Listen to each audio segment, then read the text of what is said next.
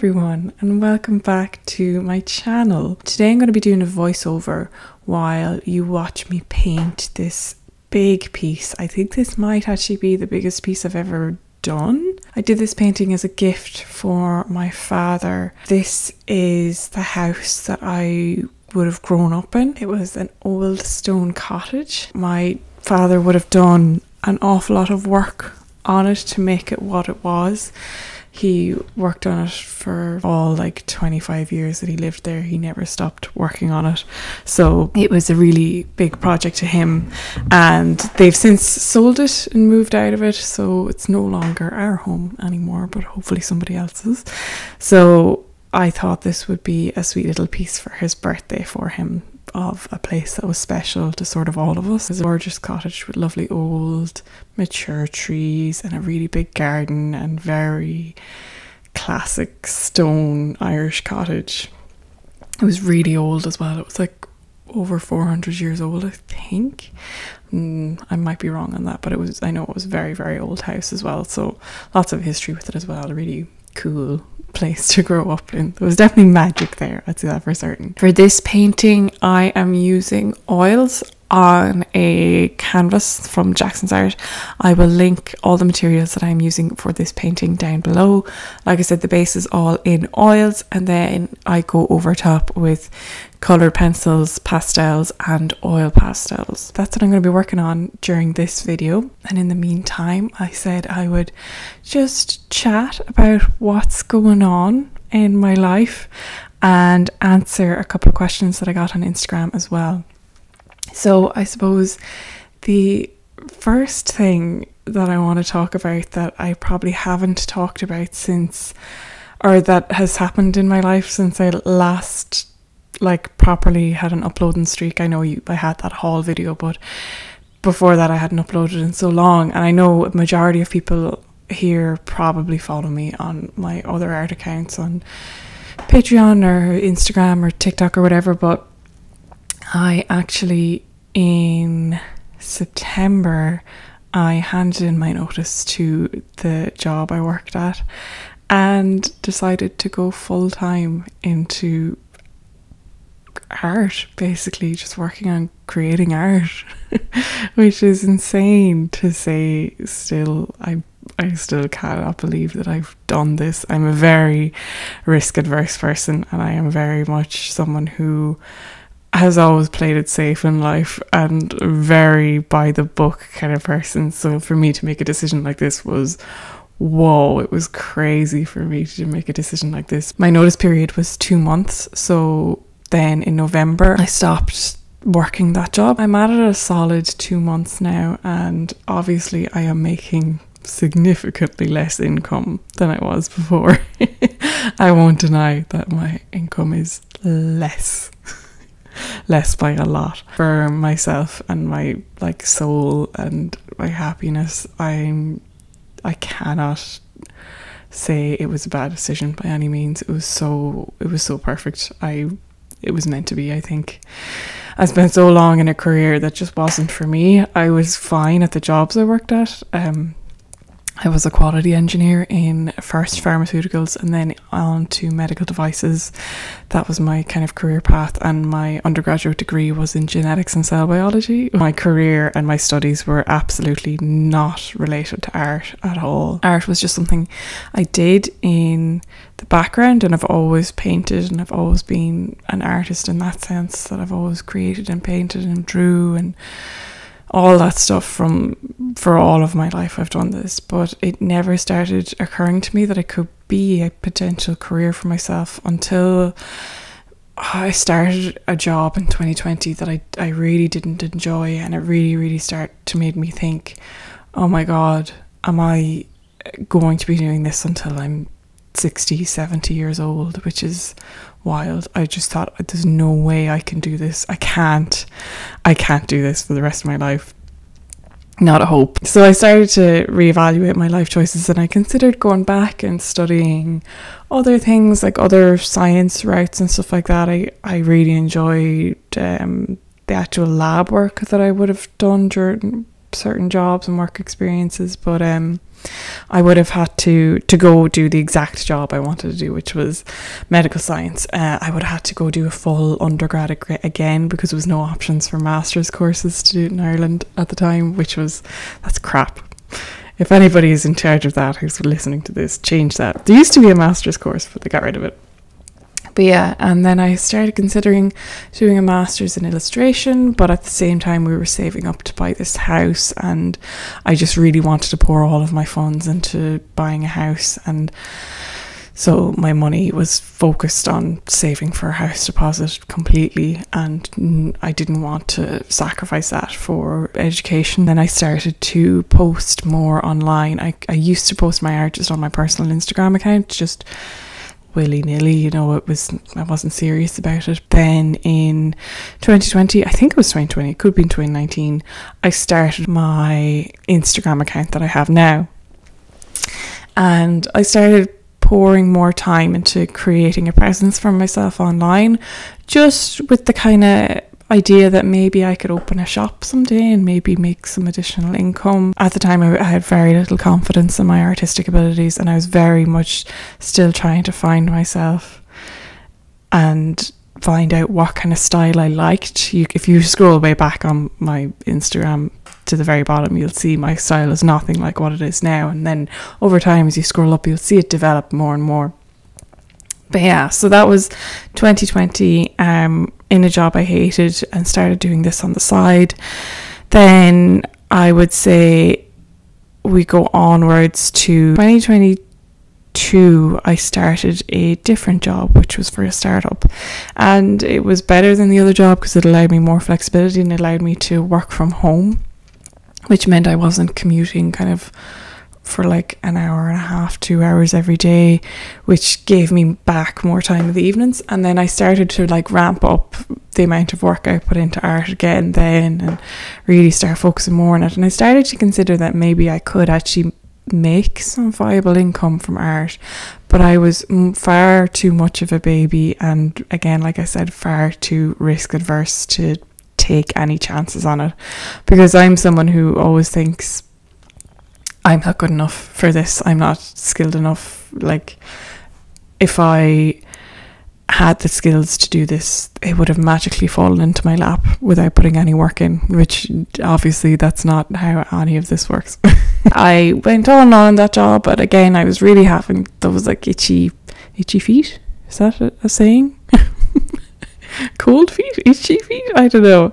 I was getting an itch anyways, that again, this career choice just wasn't for me. I was fine at the job, I could do the job fine, but I just wasn't enjoying it. And I would get the classic Sunday scaries. So like Sunday night I would always be in a bad mood, and it's like, oh, it's Monday tomorrow and I have to go back and I have to log on to work and I have to do all this stuff that I don't care about. I didn't feel passionate about it, and it wasn't a me thing, I don't think. So then in 2023 I really started to reconsider my whole life choices and everything, and my mental health was just not in a good space because of my career mainly. I just, you'd see all these other people and they all seem to have life figured out and understand what they want to do, and then I just felt like I was there, like I'm lost and I have no idea, like being an artist, is that a job you can do, really? I feel like it's only the rare few people on the internet who can do this, and there's no way I would ever be one of those people on the internet, right? So I started trying hard to improve my mental health and stuff, but I did improve it in some ways, but at the end of the day I really had like an epiphany moment in the summer of 2023 where I was like, I have to change this. I have to just give this a solid go. I have to try, because if I don't try, I'll never know. In March of 2023, I had set up my Patreon and I was making income off of my Patreon that was enough to pay my half of the mortgage. And I was like, that's a really good like income to make just on the side. And then I had my shop. I set up my shop in the summertime and that started drawing in income. And from there, I just started really thinking, this is actually something that is sort of achievable. Like, maybe I can do this. And at the at that stage, like, I was working my full-time job and I was working art, and the full-time job was making me miserable and the art was making me happy. And I was just kind of like, don't I deserve to have this happiness? Like, don't I deserve to give this a go and do this? Like, why would I be any different to anyone else? What about me means that I can't do it, whereas other people can do it? I do have the skills. I'm actually not crap at art, believe it or not. I just had that epiphany. I was like, why am I being so harsh on myself, and why am I telling myself that this is something I can never do if I never go out there and actually try it and actually put myself out there to do it? So had lots of long talks with everyone close to me in my life, had lots of tears, lots of genuine mental breakdowns. Like, I lost so much of my hair during this period. I was so brimming with anxiety that, like, a load of my hair started falling out, and I was like, you know, that's a physical sign that something isn't right here. So all those things kind of all came on top of me at once, and I was like, okay, drastic life change, here we go. So yeah, then come September, handed in my notice and said, boom, let's go for it. All that to say, I really want to stress the fact that I could not do this if it wasn't for my partner. He's an amazing man and the most supportive person I could ever imagine, and my family were lovely and supportive as well. But from the financial aspect as well, I could not do this without him. He's works in a decent paying job in a stable field that he's very employable. So we were like, okay, financially he could support what I wouldn't be able to provide anymore. So shout out to Noel, I love you, you're the best person ever. Can't wait to marry you. All that happened, and I'm doing so much better mentally. I'm still astonished at the fact that I do this for a job now. So I will say it was a struggle at the start to just get used to all of this changes, and the inconsistency isn't the right word, but the fact that, like, I had no consistent routine, and I love lists and I love organising things and making to-do lists, so I thought I would fly it at that. But I think I got a bit of a shock when, like, I'd say it's only this month now in February that I've really started to buckle down and work towards longer term goals. I think that was the thing, that, like, I was still just continuing to do what I did when I was working the two jobs at once, and I think I came to a realisation that now is the time where I can work on longer term goals and longer term plans. So that's now what I'm focusing on, expanding my portfolio and hopefully branching out into more illustration jobs. Like, I really want to do children's book illustration. So I'm doing the Good Ship illustration course. I'm trying to expand my portfolio, trying to try out loads of different things. And now that I have the time to do that and explore those things slowly and at a healthy pace, I think it's really good. That's what happened in my life in the past, like, 6 months. Pretty wild changes, but all for the better. I think it was really all for the better. So on to questions on Instagram. I didn't get many questions on Instagram, but I will say them anyways. One of them is, how do you never run out of landscapes to paint? I don't know. A lot of these questions I feel like is going to be similar answers, in the sense that I'm, like, inspired by the world around me.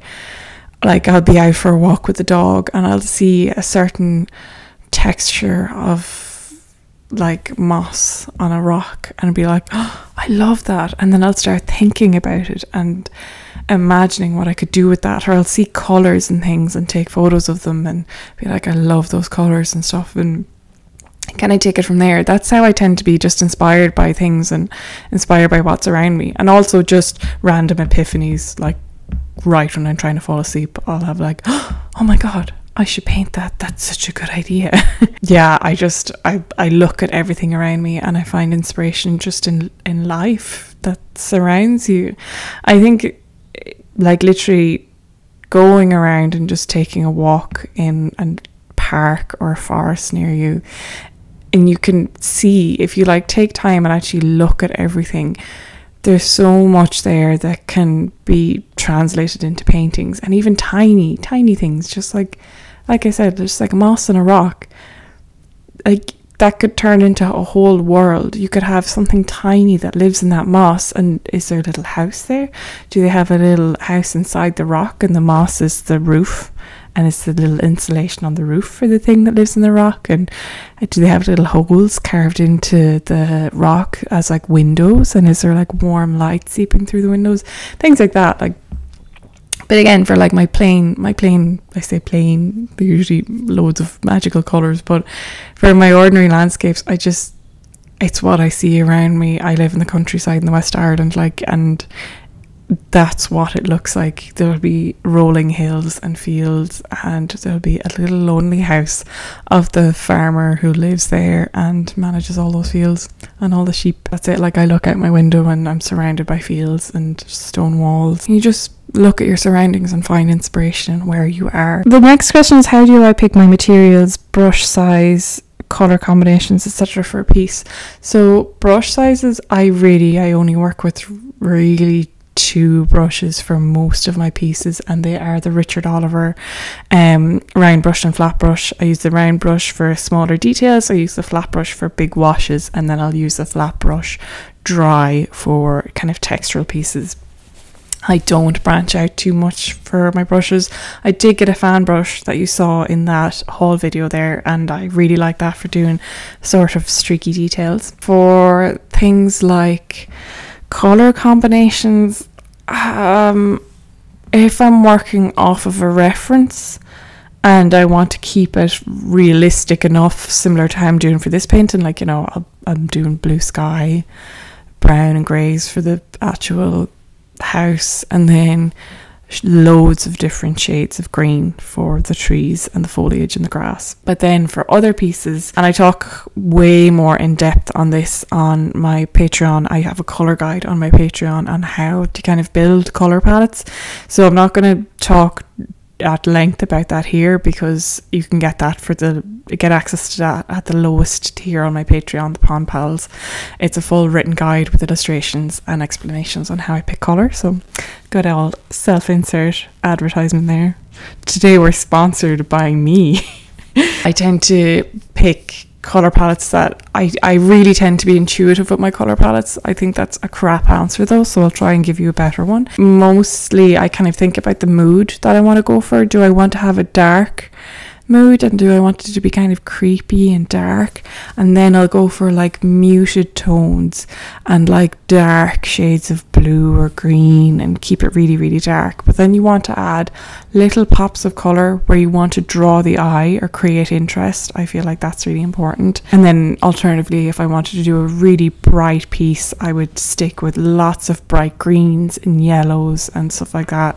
I think one thing is also really good is mixing cool with warm in the same shade range. So you'll see for the painting here, the grass is a mix of really warm bright greens, but then you have cooler greens as well mixed in along them and stuff, and I just think that creates an awful lot of variety, because, like, you know, so many people, they will just do one straight wash of plain green, and, you know, that's, if I was to do one straight wash of plain green on this massive canvas, that would look so boring and flat and uninteresting. Colour palettes themselves, I think, come intuitively, and it's all about the mood that you want to create. Like, if you want sunsets, you're going to pick warm pinks and oranges and stuff like that. Again, all of this comes from life. If you really analyze colour in life, you'll really start to understand how to use it. Like, I think one simple thing is to just look at the colours. If you look at even a wall and then you look at the different shades that you see on that wall just from different shadows and stuff like that,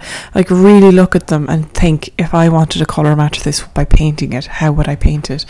So one kind of consideration that a lot of people don't take into thought is like, what colours do shadows cast? And if you actually like look at them and understand it, you'll see that, like, okay, that's just a cooler toned or darker toned version of the colour of the wall.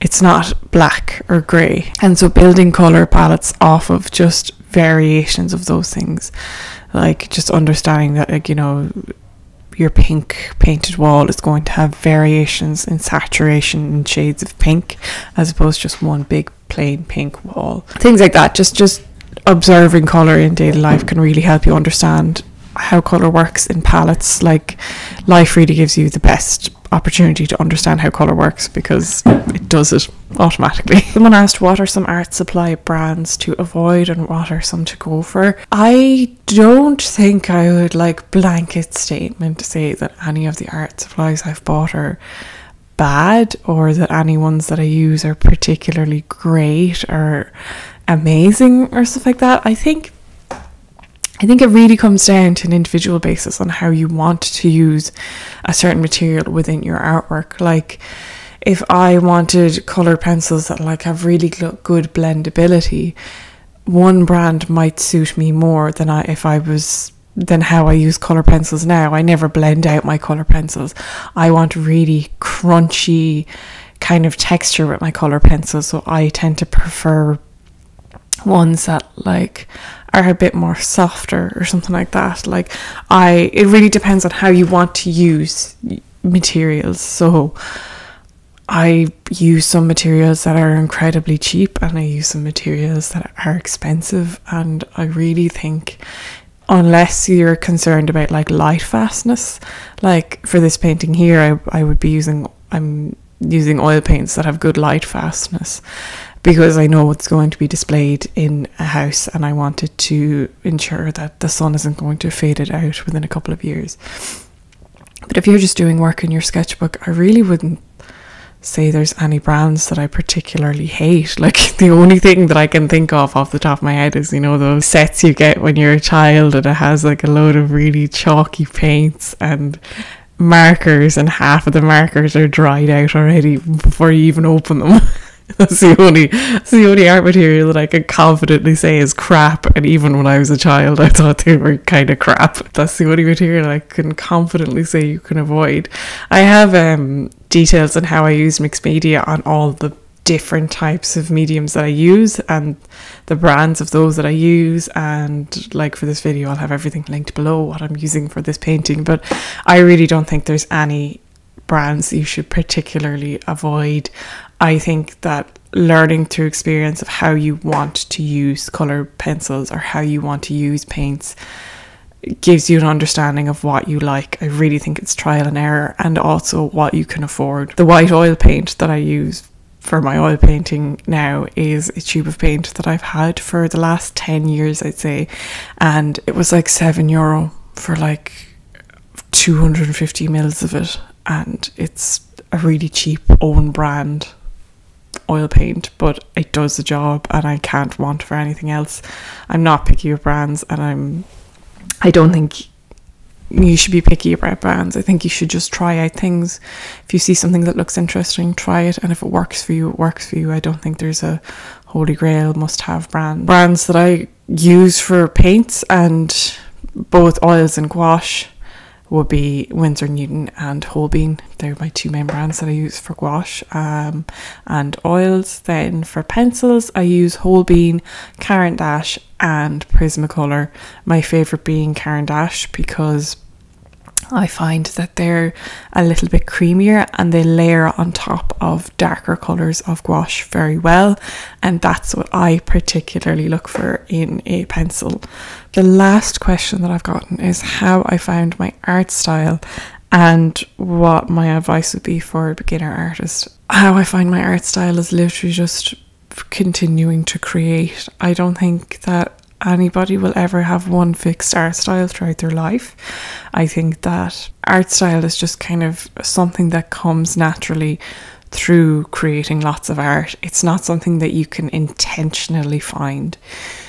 One tips that I would give is, in order to sort of develop your own style, is to observe other artists' work. And huge caveat here is, do not copy other artists' work. That's not something I would ever recommend to anybody. Do not copy. Obviously doing like master studies is a different thing, but just seeing someone's work on Instagram and creating a direct copy of their painting isn't going to teach you anything.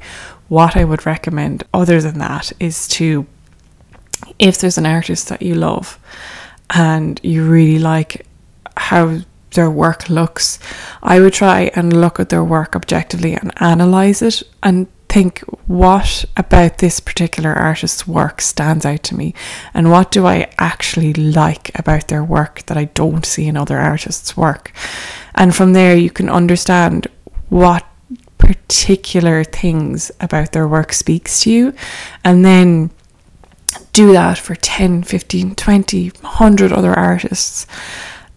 And then from that you'll pick and choose aspects that you like, and they'll all sort of meld together and form your own style from observing life, observing colours in life, observing other artists' little quirks, things like that. They all come together. Like there are some artists whose work I really like for using very bold flat brushes and just doing minimal strokes, and I use that when I'm blocking in colour, but then I don't use it for my final pieces. You know, that like being inspired by other artists has helped me understand how to like work my process and things like that. And then, you know, trial and error as well, just thinking, would it be fun if I added a pop of colour? And then suddenly you're adding pops of colour in all of your work. You know, it really is just experimentation, trial and error, and observation of art, life, everything. Absorb everything that you see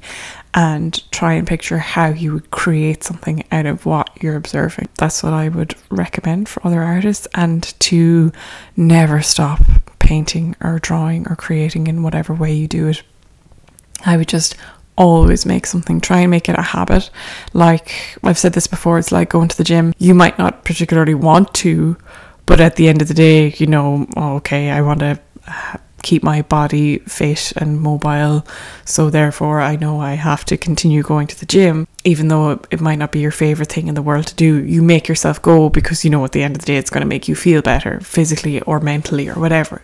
You're going to force yourself to go to the gym. It's the same with art practice. It really is just a habit that you kind of have to force to instill in yourself, because it's never going to come easy all the time. Of course, some days you're going to be like, oh, I'm so in the mood for this. Yes. And it will come really easily. But other days it won't. But those days you shouldn't not create. Obviously, you can't create every single day. I know we have lives. But you should try and make a habit out of it, like 3 or 4 times a week. Draw or paint or sketch for 5 minutes even. Just do something creative, and that will over time build up. No more than over time your squat goes from 5 kilo squat to 75. You know, you will build up that over time. It's like a habit, like more than anything else. I find just keep at it. A bit of a crap advice. I'm not a very good advice person, but I try. So that is it for my voiceover, for my life update, for my crappy answers to good questions.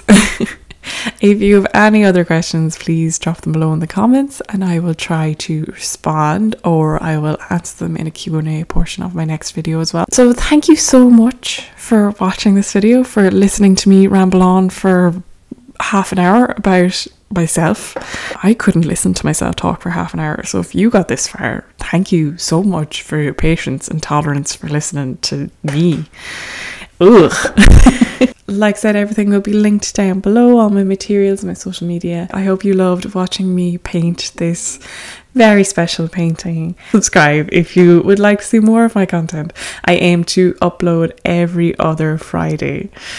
That's a bold statement. We'll see if I stick to it. Anyways, thank you so much and have a lovely rest of your day. Bye.